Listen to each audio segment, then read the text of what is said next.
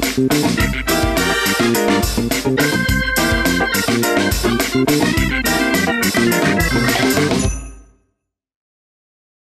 chào các cụ mợ, thế là một mùa xuân đã đến, các cụ mợ đã quay lại nhịp sống bình thường chưa ạ? Nhà cháu cũng đã đi làm rồi và ngày hôm nay nhà cháu hân hạnh gửi đến các cụ mợ một món ăn. Một món ăn này rất là thanh đạm nhưng lại rất là đủ dưỡng chất để nhằm giúp các cụ mợ giải ngán giải ngấy so với những món ăn ngày Tết. Đó chính là món súp hải sản.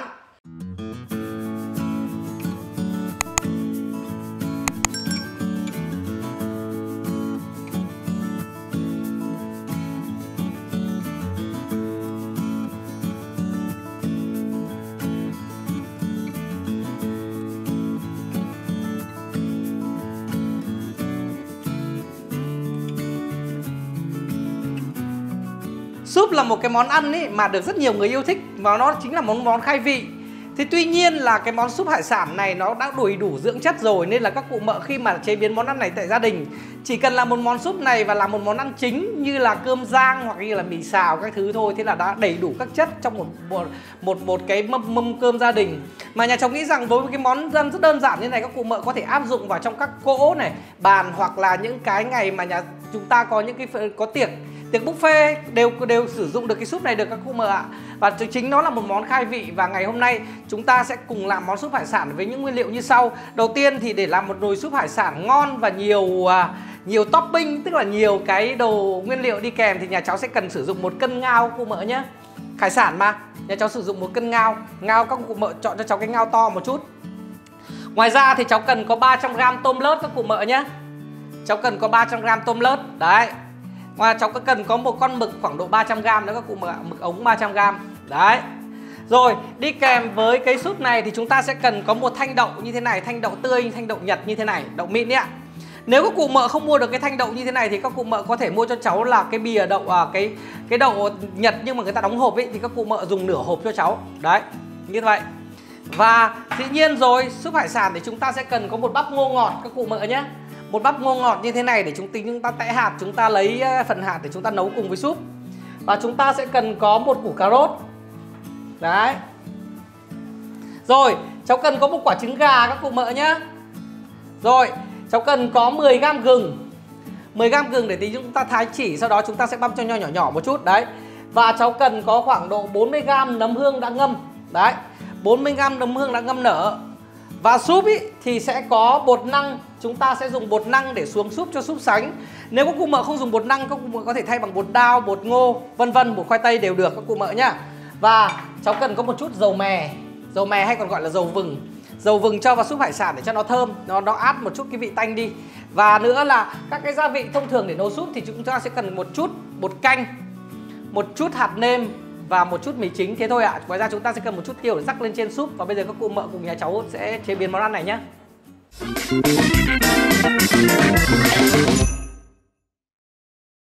Rồi, đầu tiên ngô các cụ mợ nhá.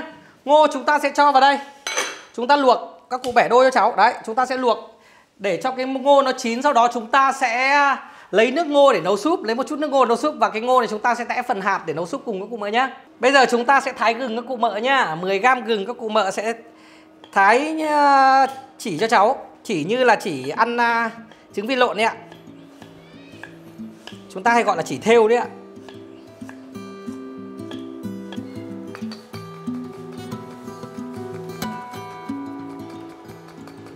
Đấy, sau khi chúng ta sẽ thái chỉ như này xong rồi các cụ mợ nhé. Bây giờ các cụ mợ lại thái nhỏ cho cháu, nhỏ biến cho cháu. Nó không phải là băm. Đấy, nó không phải là băm nhưng mà nó sẽ nhỏ biến như băm đấy ạ. Để chúng ta sẽ cho vào súp cho nó thơm. Đấy. Và cái gừng này cũng là một cái gia vị mà để cân bằng âm dương với các loại hải sản đấy các cụ mợ ạ.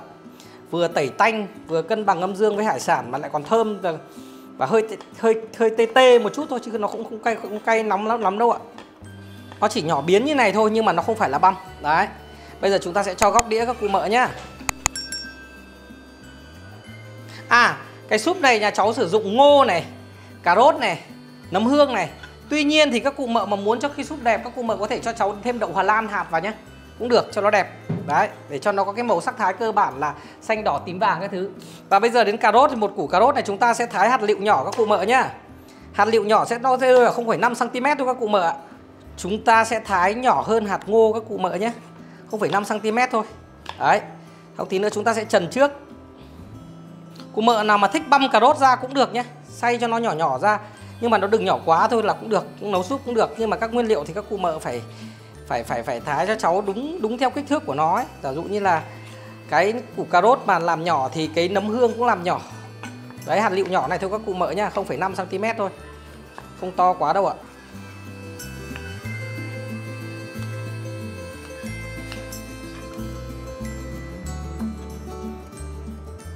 Rồi các cụ mợ ơi, 40g nấm chúng ta sẽ thái hạt lựu nhỏ nhá, 0,5 cm thôi, cũng như là cà rốt ý.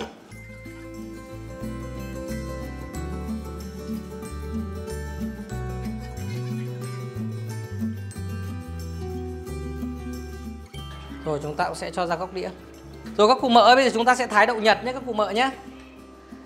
Đấy, đậu nhật thì các cụ mợ cũng thái hạt lựu cho cháu 0,5 cm nhá. Đấy, như thế này một, nhưng mà không sợ nó nát đâu ạ.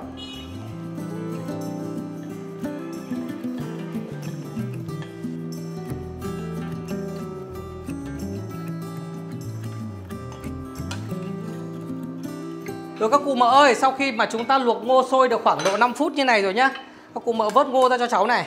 Đấy, vớt ra để nguội, để tí nữa chúng ta sẽ tẽ hạt nhé các cụ mợ nhá. Đấy. Và phần cà rốt này các cụ mợ trần trong nước này cho cháu luôn nhá, trần trong nước ngô luôn nhá, không vứt đi đâu ạ. Tại vì là cái nước ngô này tí chúng ta sẽ lấy để chúng ta nấu súp đấy các cụ mợ ạ. Nên là các cụ mợ cứ trần cho cháu trong nước thôi, xong bắt đầu chúng ta lấy cái nước này chúng ta nấu súp luôn, cho nó sôi lại là chúng ta sẽ vớt ra nước lạnh luôn. Rồi các cụ mợ ơi, bây giờ chúng ta sẽ vớt cà rốt ra luôn nhá. Cái nước này để giữ lại để nấu súp. Vớt cà rốt ra nước lạnh cho nó màu cho nó đẹp. Thế là chúng ta có cái vị ngọt từ ngô này, từ cà rốt chúng ta trần này, nên là cái nước súp của chúng ta đã ngọt rồi. Cái nước súp này chúng ta sẽ không dùng nước dùng đâu nha các cụ mợ nhá, mà chúng ta lấy nước từ rau củ và nước từ tôm, từ ngao. Rồi các cụ mợ ơi, bây giờ chúng ta sẽ đun sôi khoảng độ nửa lít nước cho các cụ mợ nhá. Đấy. Các cụ mợ cho cháu vào đây nửa thìa canh, nửa thìa cà phê muối tinh nhé các cụ mợ nhá. Đấy. Đun cho nó nóng nước lên, nóng già lên ạ. Đấy. Xong bây giờ các cụ mợ cho con tôm mực vào đây trần cho cháu nhá. Cho tôm mực vào trần cho cháu. Đấy.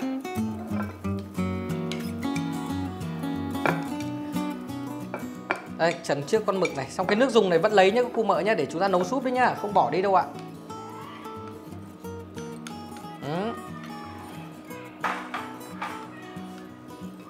Đấy, con mực là chỉ thế này thôi. Xong chúng ta sẽ vớt ra các cụ mợ nhá. Không sợ đâu ạ, tại vì chúng ta xin nữa còn nấu nữa nên các cụ mợ không sợ là anh Hải lại vớt ra cái này nhá. Tại vì mực chúng ta sẽ còn nấu nữa nên là không lo đâu ạ. Chúng ta chỉ trần cho nó cứng lên một chút để chúng ta thái cho nó, chúng ta định cái định hình để chúng ta thái cho nó đẹp thôi. Xong bây giờ chúng ta sẽ cho tôm vào chúng ta luộc luôn. Xong cái nước dùng này tí nữa chúng ta lọc lấy nước trong để chúng ta nấu súp. Và bây giờ chúng ta sẽ thái mực luôn các cụ mợ nhá. Cái phần râu mực này các cụ mợ thái hạt lựu nhỏ cho cháu nhé, khoảng độ 1 cm. Các cụ mợ lưu ý là đừng có trần kỹ quá các cụ mợ nhé. Cái này chúng ta chỉ trần rối rối thôi, để cho nó định hình chúng ta thái cho nó dễ thôi. Đấy, phần thân mực này chúng ta cũng sẽ thái hạt lựu các cụ mợ nhá.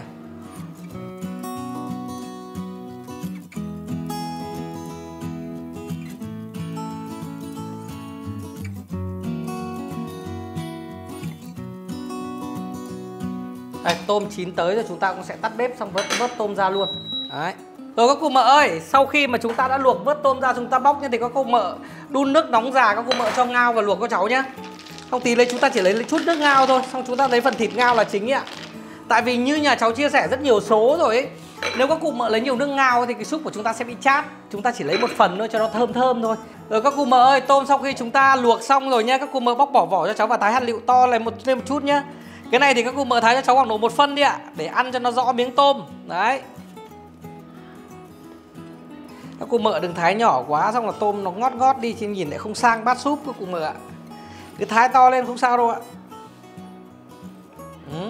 Này mẹ cháu mua cho cháu cái tôm này cũng to nên là làm cũng ngon và chắc thịt lắm các cụ mợ ạ. Tôm tươi. Xong về chúng ta chỉ việc luộc lên như này thôi. Đấy. Rồi các cụ mợ ơi, bây giờ chúng ta pha bột nhé. Các cụ mợ cứ để ý như nhà cháu nấu súp ý, thường 1 lít nước chúng ta sẽ dùng khoảng độ 40g bột năng hoặc là bột ngô các cụ mợ nhé. Nó tương ứng với 40 thìa canh đấy ạ. Và bột thì các cụ mợ đong đầy lên cho cháu một tí vì bột nó nhẹ mà. Đấy, 40g. Đi với 4 thìa nước các cụ mợ nhé, là 40g nước đấy ạ. Đấy. Đấy, các cụ mợ hòa đều ra cho cháu.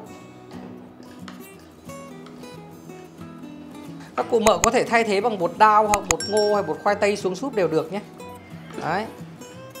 Quan trọng là chỉ nói làm sánh súp thôi. Và nhà cháu cứ thường hay nấu 1 lít là vì như vậy. 1 lít với cả độ tỷ lệ bột này là vừa. Đấy, bột xong rồi nhá. Bây giờ chúng ta sẽ đánh trứng các cụ mợ nhá. Rồi các cụ mợ ơi, chúng ta sẽ tách lấy lòng trắng trứng chúng ta đánh nhá.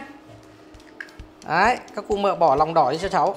Cái lòng đỏ dùng vào việc khác, hoặc là hấp cơm cho trẻ con ăn. Đấy. Các cụ mợ lấy cho cháu một cái dĩa nhé. Chúng ta sẽ đánh tan nó lên. Càng đánh tan ấy thì chúng ta xuống súp cái vân trứng nó càng mỏng, càng nhỏ, càng đẹp các cụ mợ ạ.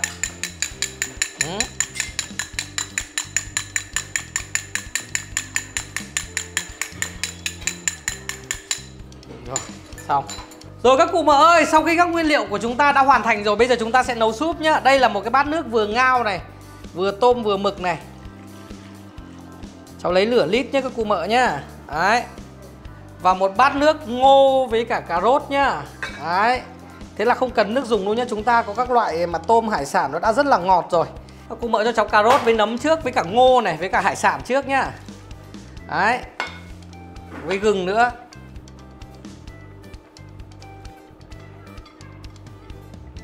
Cái mạ rau này các cụ mợ cho vừa thôi nhé, vì nó đừng cho nó át hải sản quá. Đấy, cháu lấy cháu xem, cháu đào đảo lên xem như nào. Đấy, thế này là vừa rồi đấy. Xong bây giờ chúng ta sẽ cho hải sản vào luôn các cụ mợ nhé. Đậu cho sau, tí nữa còn nêm vị cơ ạ.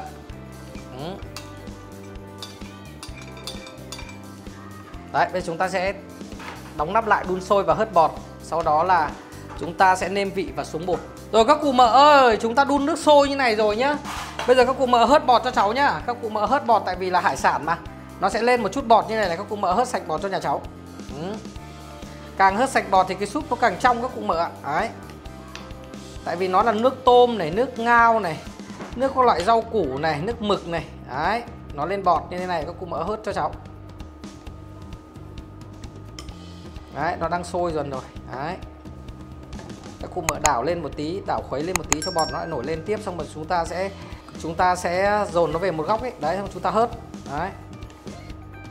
Rồi. Bây giờ nhá, chúng ta hớt bọt xong rồi. Bây giờ chúng ta sẽ nêm để nếm thử cái nước này xem nó vừa với chưa các cụ mợ nhá. Để chúng ta nêm gia vị nhá.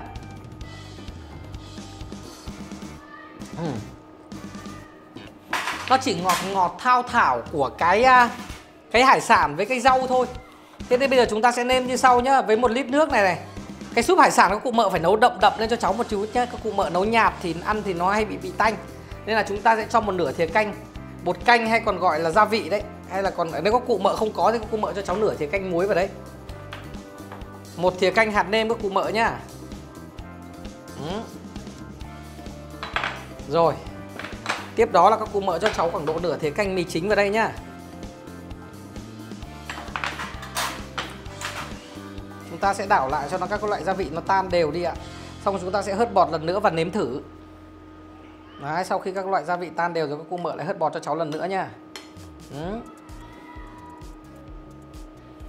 Đấy, nhưng mà ra Tết ý, nếu mà chúng ta mà cứ ngán ngấy nhiều thì nấu một nồi này thì thêm với cả một ít cái món gì đấy, ví dụ miến xào, hoặc là phở trộn, hoặc là gì đấy, bún bò Nam Bộ. Thế là xong bữa, mỗi người bát súp. Xong bắt đầu là quay sang cái bún bò Nam Bộ hoặc phở trộn hoặc miến xào, thế là xong.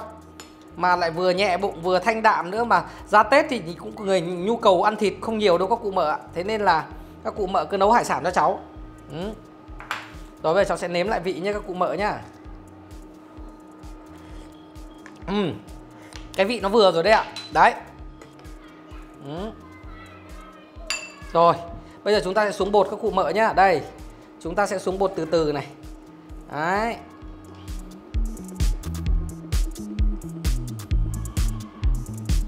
$40g bột. Chưa ăn thua đâu các cụ mợ ạ. Chắc là cháu sẽ phải dùng đến khoảng độ 70g bột đấy. Thêm 3 thìa canh bột với cả thêm khoảng 3 thìa canh nước nữa. Thế là chúng ta sẽ sử dụng khoảng độ 70g bột, 70g nước các cụ mợ nhá.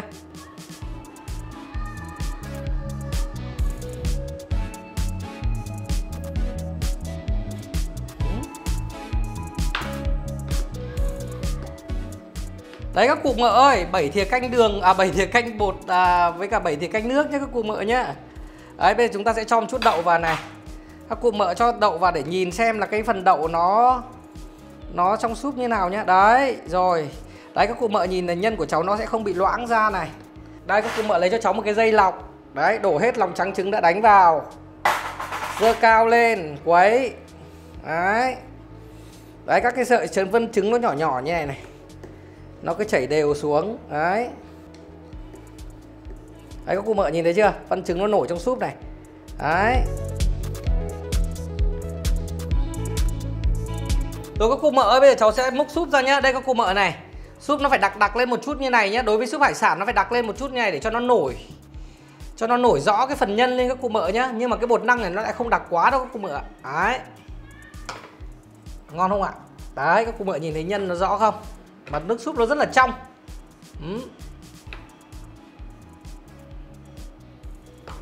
Hôm nay cháu lấy cái bát chết yêu này là để bày nhìn cho nó đẹp và cho nó khác lạ đi ạ. Thật ra cái bát này nó không có nhiều đâu. Rồi. Bây giờ nhá, chúng ta sẽ rắc một chút cái hạt tiêu lên trên các cụ mợ nhá. Súp hải sản phải ăn nóng với một chút hạt tiêu và một chút dầu mè các cụ mợ nhá.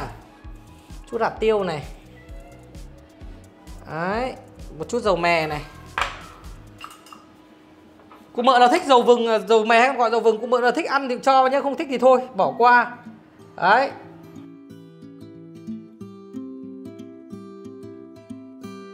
Rồi, thế là nhà cháu đã hoàn thành xong món súp hải sản các cụ mợ nhá.